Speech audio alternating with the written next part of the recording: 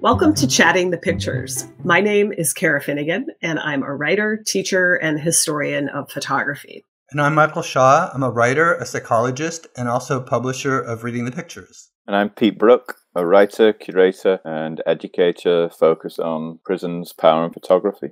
Photos and videos taken by inmates are rarely seen by the general public. However, the impact of COVID-19 on the federal prison system has led to some notable exceptions. The images we're discussing today were published by Vice as part of a collaboration with the Marshall Project. They were part of an article titled, "I Begged Them to Let Me Die: How Federal Prisons Became Coronavirus Death Traps." For this discussion, we're pleased to be joined by Pete Brook. As the publisher of the photo blog Prison Photography, Pete is one of the foremost experts on photography and incarceration.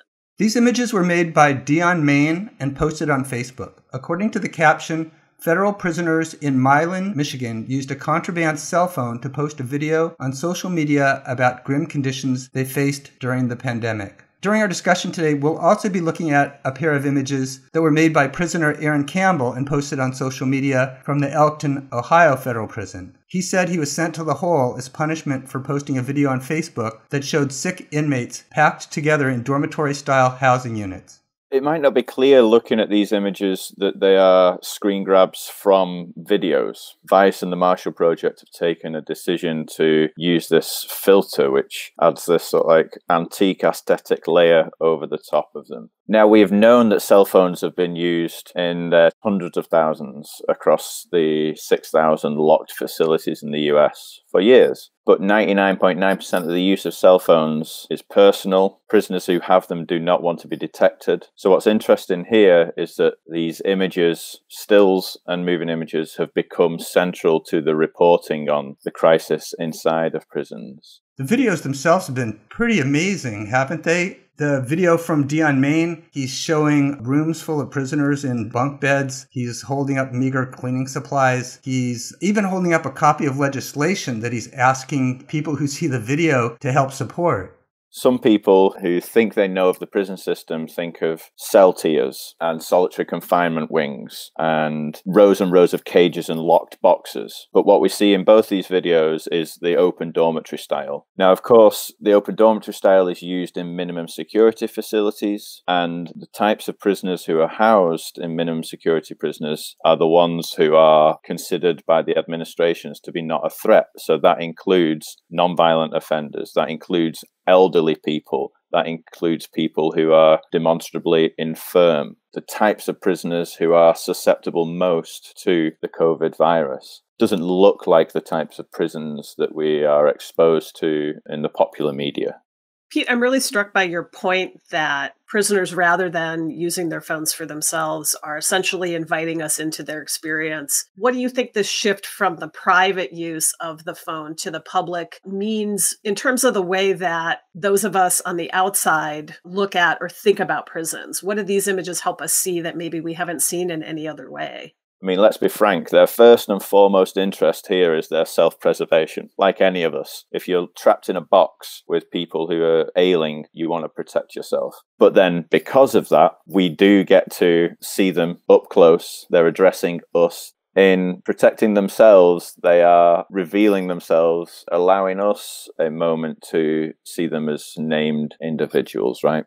Obviously, the demand gaze, the urgency from both men is inescapable. But I think the masks are also really interesting. And in the Vice article, what you also see is another pairing of images. And it's pretty ironic that a certain number of masks have actually been manufactured in prisons for the general public. But when you look at those masks in those two photographs, not only are they soiled, which means that the masks are at a premium, but they're not exactly N95s either.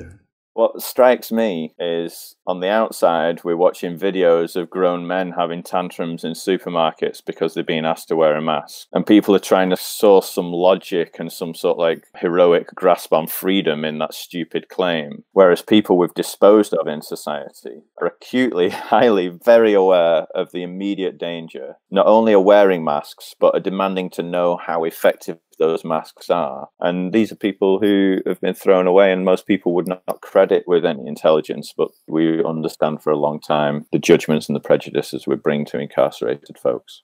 I want to spend a little bit of time talking about the aesthetic of these screen grabs, essentially, these photo illustrations that have been pulled from the videos, which, as Pete pointed out, are different from the videos. The videos look like actually pretty good cell phone video. They are obviously made on the fly, first person, in the way that you would expect somebody trying to do this kind of live streaming or recording of videos on a phone, but they are in color, they're clear, right? They feature a lot of direct address by the men who are making them. And then Vice has pulled screen grabs that are visually compelling in a really different way. Pete, as you said, they have a kind of older, almost tintype look to my eyes, aesthetic. They're black and white. They, in some cases, the images on the right side of these images we're looking at, they're grabbing something that looks kind of fuzzy and distorted. And I'm trying to decide how I feel about that. On the one hand, I think the videos themselves, as they emerged in color and in their clarity, offer better documentary evidence. But at the same time, there's something about these still screen grabs that have been turned into photo illustrations that is also compelling. I think particularly the close-up portraits of the two men recording the videos.